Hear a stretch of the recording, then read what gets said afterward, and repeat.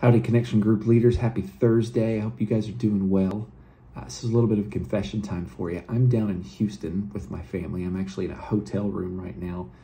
We took a couple of days to come down here and go to the beach, have a little bit of fun before summer just totally takes off and Dad, just does all the things that youth pastors do over the summer. And you know what I forgot? My Bible. So praise God for the Gideons. I've got my Gideon Bible. We're going to use that to dive into verses tonight. Let's jump in.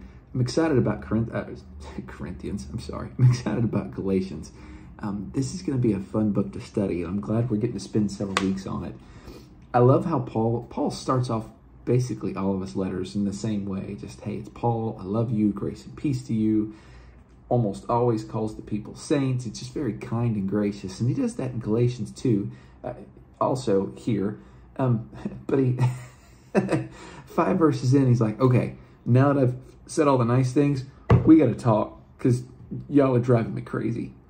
He's a little bit feisty and fiery here, but he's doing it for good reason, right? Because we're talking about the gospel and how it is so important that we get the gospel right, not only for our own selves, but for those that we're ministering to. And not only unbelievers, but really how we minister to one another. And there's one really big issue. Well, 2 things that I think are worth bringing up. Number 1, I think it's verse 5. No, I'm sorry, verse 4. I just love this verse because it's encouraging. I think this is worth pointing out. He says, he who gave himself for our sins that he might deliver us from this present evil age according to the will of our Father, or God and Father. Deliver us from this evil age. Man, you read that, you're like, yes, Jesus, do that. Please get us out of here. That's why Jesus came to save us, to get us out, right? Amen, and that's true. But that according to the will of God clause is really, really important here. It's easy for your brain to go, well, of course it's the will of God to get us out of here, and it is. But I also think that the deliver us from this evil age thing according to the will of God is important in that we need to understand the way God delivers us from all of the crazy that we're presently enduring and are going to continue to endure may not look the way that we think it should. Like we want God to just fix all the crud, and he might, and he can, and it's possible, and he might also not. He may be using this to refine our faithfulness. And so, pray that prayer, Lord, we do want to be delivered from this evil age, but Jesus, we want your will be done. And so show us exactly how it is that you want us to follow you. So I do. Take some encouragement from that verse. But here's the deal. He jumps straight into the gospel, and he says, I'm going crazy because you guys have stopped following the gospel that I personally taught you. And Paul kind of says, I did it really, really well, and I did it the exact way that Jesus taught me the gospel, right? Already you've started to buy into this other form of the gospel where you believe it's Jesus plus other things, and that's what gets you saved. And the reason why you believe it's Jesus plus other things is because somebody else told you you ought to believe that.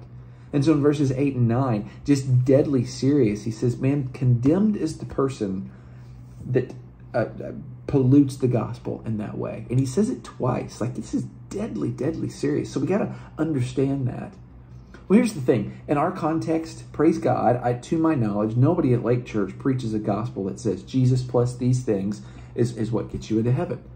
When we present the gospel, whether it's, the ABCs or the Romans Road or whatever, we make it abundantly clear that it's by faith you were saved through grace, not of your works, so that nobody can boast. This is the work of God. But here's what does happen, and it's a total ploy from the enemy that I think is so worth us being careful for and to think about and maybe even talk about in your groups this Sunday, and to pray to God to protect our minds from these things. What we do when I know that I have to battle against my own heart is this. I know that it's by grace that you're saved through faith, but it also really, really drives me crazy when people believe differently than I do or people act differently than I do. And it really, really makes me question their salvation. And there's a problem with questioning other people's salvation. And it's not that questioning some salvation's unbiblical, although it's more my role to question my own salvation as for anybody else's, right? That's what Timothy actually tells us, with fear and trembling, approach your own salvation, not everybody else's. But when I start to think about other people in that light of, I don't even know if they're really saved or not, all of a sudden we are adding layers to the gospel, because It's not that I don't think that they believe it's by grace you're saved we're saved through grace, through faith. I know they believe that, but they don't do all these other things. And since they do all these other things, maybe that's not real. You see how that's adding layers to the gospel? And here's the stupid part.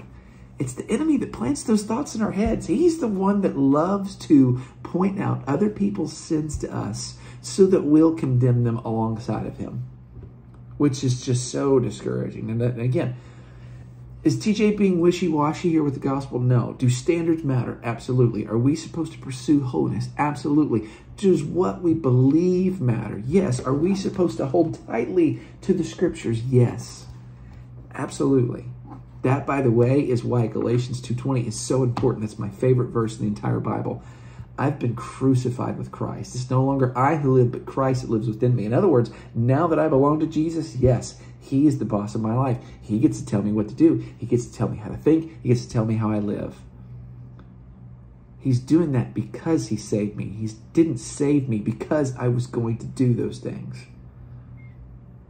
That's how we've got to keep the gospel pure. We're calling people to holiness with the understanding, like, the Lord's already done this salvific work in your heart. And now we want your sanctification to keep arriving. And we want to make it abundantly clear that it's not these things that save you. These are the results of our salvation. We're calling people to holiness not because that's what saves them. We're calling people to holiness because we know that sin destroys. And it'll destroy our church, and it will destroy families, and it will destroy lives. I know I'm rambling, and I hope that's so clear. That might be a tiny distinction, but I think that's worth fleshing out and praying about and kicking around some this weekend. So I'm going to keep doing that while I'm sitting on the beach, but I will absolutely see y'all on Sunday, and I can't wait to do that. Hey, by the way, y'all pray for Genesis and Cody. They're the ones preaching Sunday morning. Love you guys. We'll see you later. Bye.